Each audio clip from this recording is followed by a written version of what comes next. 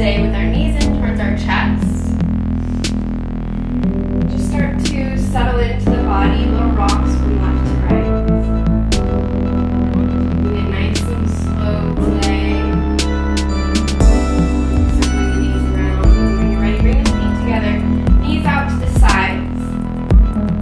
And we can rest our right hand over our tummy, left hand over our heart. Maybe closing the eyes. Just starting to connect with our breath a little deeper. Slowing every exhale down. Beginning to really tuck the tailbone under, draw the spine flat, and set an intention for your practice. Slow, steady breaths. Take about 4 or 5. Try to relax the hips and fall out to the side. That last breath, we'll use the hands to press the knees back together, hugging them in towards the chest. Let's press them out to the sides, and we're going to reach down for our heels or our ankles, whatever's in our reach, and start to reach the heels up towards the sky. Now don't let the hips lift too much, try to rotate them down towards the mat. Little rocks from left to right. Just kind of finding what feels good for the body. Maybe playing with the legs, extending one at a time. We'll bring the feet back together, knees together. Release the left leg down to the mat. Keep the right knee in towards your body and just start to kind of circle that knee from the left to the right, massaging the hip joint. We'll switch legs. Release the right leg down. Bring the left knee in. Hugging it in towards the chest. Relax the shoulders down. No tension there. Little rocks from left to right, massaging the hip joint. And as you do, kind of pulling the knee in towards the body.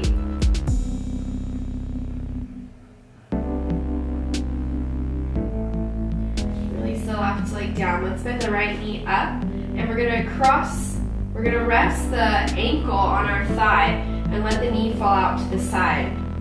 Start to bend the left knee up. Now maybe this is already intense enough and you just want to hold here. Or we can reach for our thigh and pull that leg in towards the body. Now make sure that the foot isn't coming out to the left, but that it's crossed right on the thigh. Really pulling that leg in towards you. Try to relax the shoulders down and back. If you want to go deeper, maybe grabbing onto the kneecap. Nice slow, steady breaths. Feels good, maybe start to rock a little. We'll let go with the right hand. Pull the knee over towards the left, either keeping that right hand on your belly or reaching the right hand out to the side, maybe making a cactus arm or extending all the way straight. Gazing towards our right. If you feel too much pressure in this right knee, then you're going to want to lower it down just a little bit. If you're okay, nice, slow, steady breaths.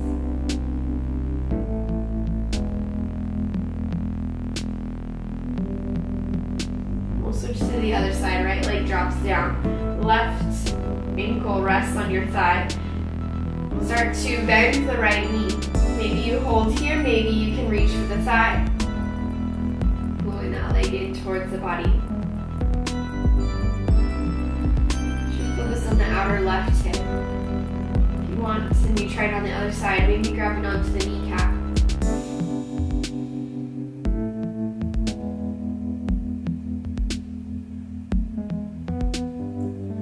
With the left hand, pull the knee over towards the right, gaze towards your left. Maybe the arm is straight, maybe it's a cactus arm, it's up to you.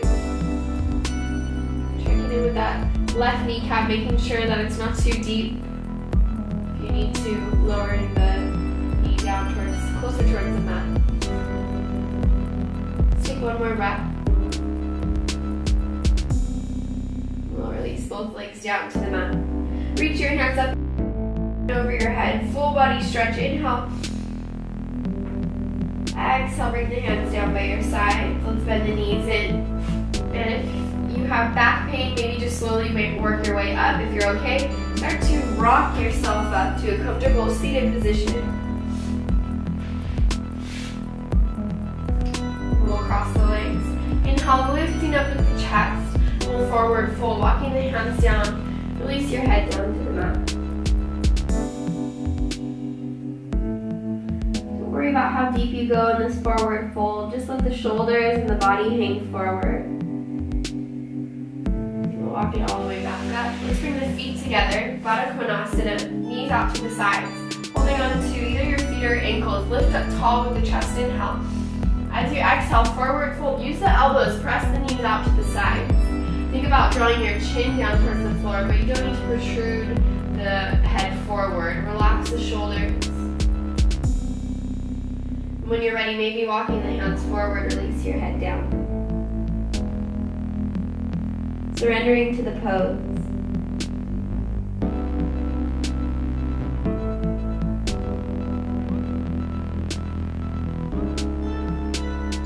One more breath. And start to walk it all the way back in. Let's cross the legs.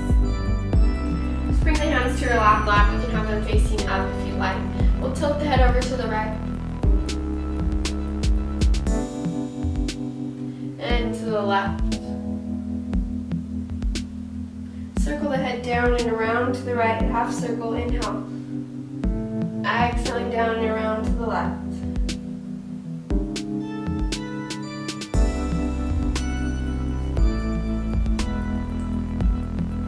Circling all the way around this time, inhaling as you come up.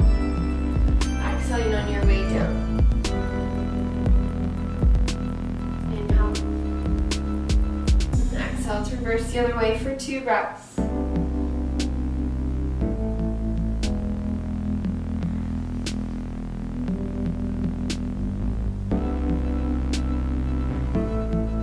Bringing the head back into center. We're going to reach forward, shift up onto the hands, or if you need to, you can swing the feet around. We're coming into a tabletop position. Wrists right under your shoulders, knees right under your hips. We're going to walk the hands forward for puppy dog pose. Hips stay lifting, chest drops down towards the mat. Maybe resting your forehead on the mat or gazing towards your thumbs. Think about pulling the chest down. And let's hold for 2 more breaths.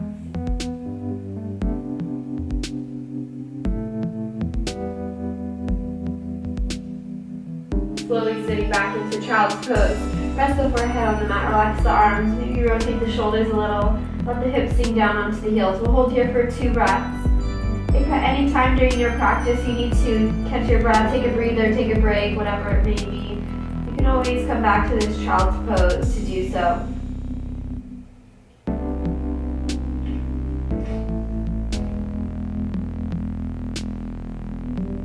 When you're ready, we'll tuck our toes and find downward facing dog. Send the hips up high, pull the chest back. Little pedals in the legs, bending one at a time. If your arms are really sore, maybe dropping straight down to dolphin's pose, resting on the forearms. We'll inhale to the tippy toes. A little bit in the knees, gaze forward into a forward fold. We'll waft the feet up. Nose to knees, maybe still pedaling the legs if that feels good for you.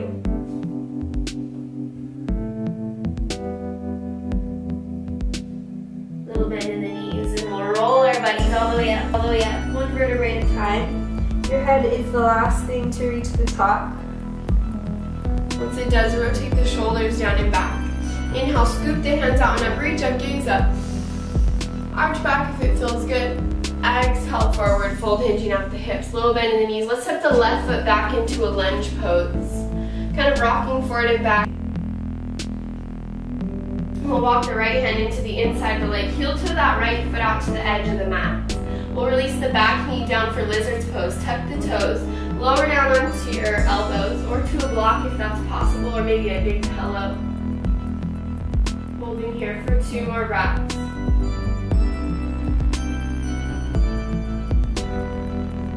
Start to walk it up.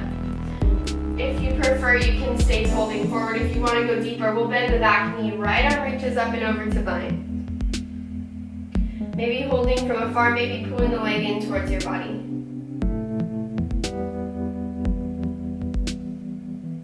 Let's release the back foot down. Tuck the toes, lift the knee, heel toe that right foot back into center. Back heel drops down. Toes point towards the side. Left arm reaches up and over, warrior 2 pose. Gazing past those right fingertips, nice deep bend in that front knee. We'll flip the front hand up, reach it all the way up and behind the back. Left arm reaches up and over for the elbow.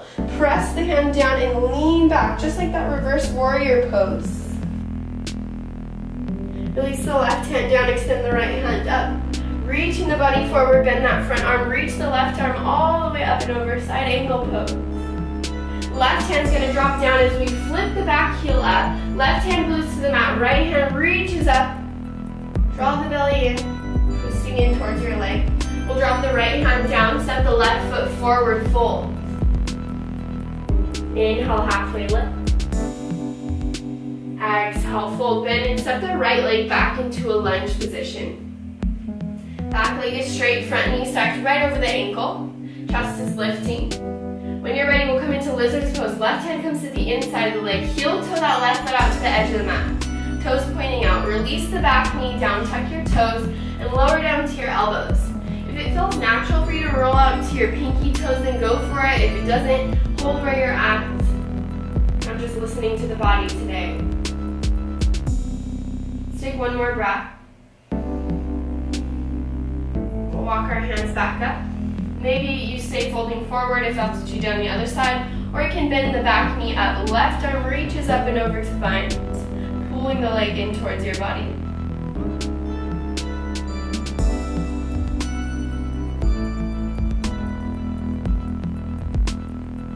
We'll release it down, tuck the back toes under, lift the knee, heel to the left foot back into center. We'll drop the back heel down, toes point towards the side. Right arm reaches all the way up and over. Gaze past your left fingers this time. Nice deep bend in that warrior two pose. Front hand flips up, reach it up and behind the back. Right arm reaches up and over to grab onto the elbow. Press the hand down your back as you lean back, just like that reverse warrior pose. We'll release the right hand down, left arm reaches up and over into that side angle. Front arm bends, right arm reaches all the way up. Slowly lower the right hand down as you flip the back heel up. Left arm reaches up. Draw the belly in. Left hand drops down. We'll set the left foot back into downward facing dog this time. Maybe still pedaling the legs if that feels good for you. Or coming down to dolphin's pose, whichever you prefer. We'll extend the right leg straight back, toes pointing down, pull the chest back. If you're in dolphin's pose, make sure the head's not touching the ground. Actively pressing that left heel down towards the mat. Release the right leg down. Inhale the left leg back. Toes pointing down towards the mat. And release it down. Let's come down into child's pose. Sit back onto the heels. Rest your forehead down. Little rocks with the head from left to right if that feels good for you.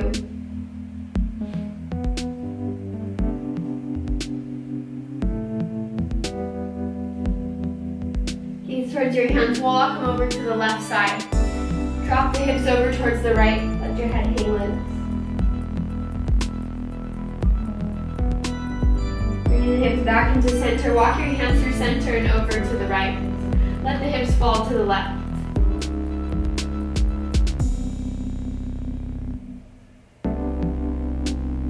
Back into center. We'll come all the way up to swing the legs around for Savasana.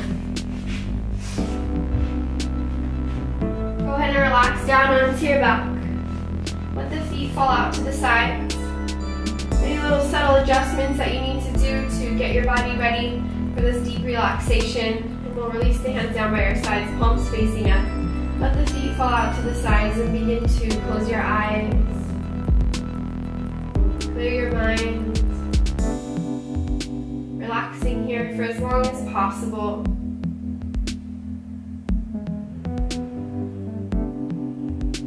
Practice the asanas or the poses so that we can exhaust the body in order to quiet the mind.